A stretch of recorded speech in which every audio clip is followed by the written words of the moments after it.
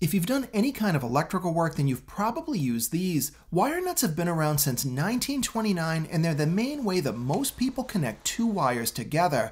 But unfortunately, they're also incredibly dangerous, and most people do not use them correctly. And in this video, I'm going to show you what's wrong with them and a better way to join two pieces of wire that'll make your electrical work so much easier, you'll never go back to using them again.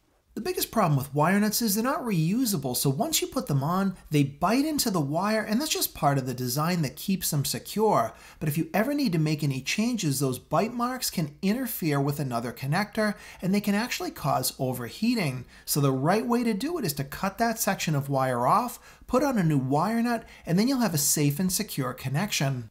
Every time you're cutting that wire, you're shortening the length of it. And as you can see here, I only have about 3 inches of wire that comes out of the box. So that means that over the years, if I'm going to change a switch, add a light, or make any other changes, I'm going to have to keep cutting the wire down. Now back in the 20s, that didn't really matter because electricity was new and nobody was thinking of the future.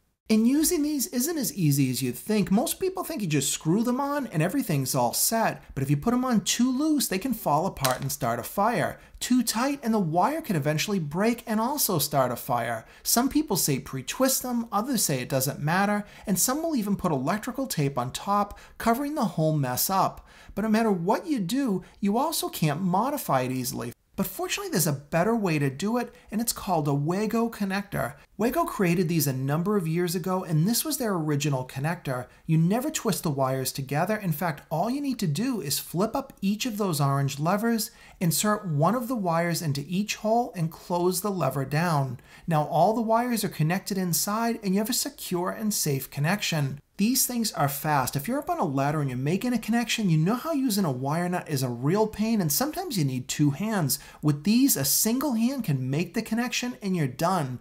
But the thing I like the most is if you ever want to make a change, you can actually flip the lever back up and the wire comes out undamaged.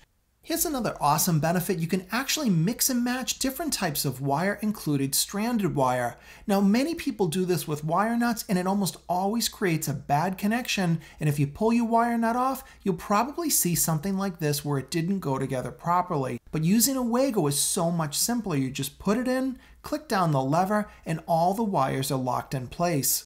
And the last benefit is they're pretty much idiot-proof. As long as you cut the wire to length and you make sure the lever is folded down, you'll know that you have a secure connection. Now there are a couple of cons. If you were doing this commercially, these are more expensive, but for a DIY, it really doesn't cost you much more at all because you're going to save some time and they really are so handy. But this original design was actually considered a little bit big, so Wago re-engineered the connector and created this one. This is one made of clear plastic, and this is their current model. Now what they did with this is by making it clear, you can see that the wires are inserted in all the way. So this is an extra safety for you to make sure that you've made a good connection. And you can also notice that the connector is even smaller. So if you've got a packed junction box, you can have a number of these things and you're not going to fill the box at all. This wasn't a sponsored video. I don't have any connection to Wago. In fact, all the connectors you've seen were ordered by me via Amazon. These things are just awesome, and when I was replacing my light, it made me realize how many people have never seen or even gotten to use these.